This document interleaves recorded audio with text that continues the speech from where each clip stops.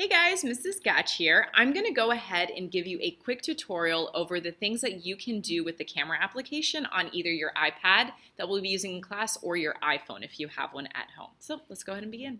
Okay guys, let's go ahead and get started with the camera app here. So to start out, there's not a lot of buttons or functions that you can do with the camera app, which I actually think makes it better and a lot simpler to use. So let's go over just probably the 3 or 4 that I think are the most useful. To start out with, over here on your left, you're going to see that there's an option for zoom, which the zoom is decent. It's good if you need to get in a little bit close, but I've seen kids do this a lot where they'll see something far away and then they'll just zoom all the way in and they're like, yes, that's what I want. And obvious here what happens is you get a really grainy picture. It's a lot of noise. That's what we call it in the photography world. So my best advice to you guys is when you're using the zoom, make sure it's absolutely necessary. And second, sometimes it's just much better to move up to your object rather than zoom in. Don't you think so? This monkey guy does.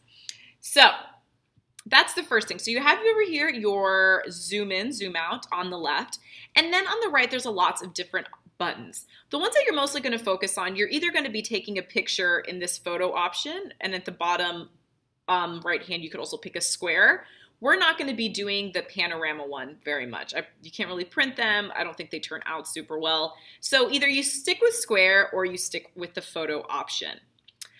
One thing that I think a lot of people miss out with the power of the iPad or the iPhone is if you notice around when you're constantly moving your camera, you see how there's that little yellow box in the middle. It will start to, what it's doing, it's automatically focusing and adjusting the exposure, which is how clear our picture will come up. But sometimes I've noticed that if you don't lock it, it can really mess up what's in focus in your picture. Your camera's always going to go for either the thing in the middle or what is moving. So there is an option that you can have.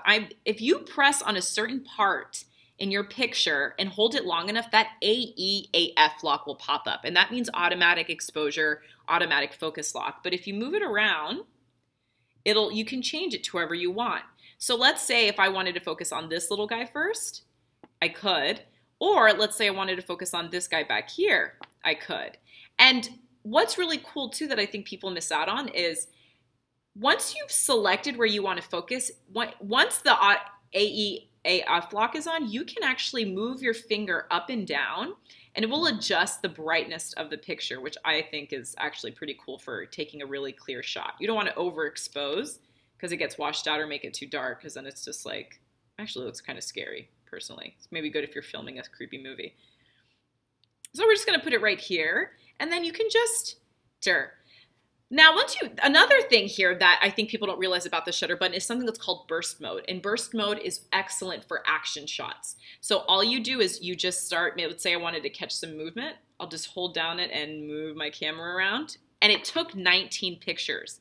To check those out, I can click on the photo button, but then I have to go to all photos.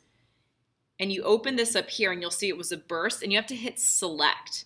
And then now it'll let you see which one you would want. Obviously, these all are really crappy, but if you're ever capturing movement, then you can really pick the one photo that you want.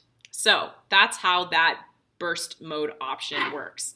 And then finally, another really cool trick is here, this little self-timer one. So you can turn it on, and what that does, it's really good just for giving you an option if you had to take a picture of yourself or prep someone for something, and then it'll literally do a little countdown there at the lower right-hand corner.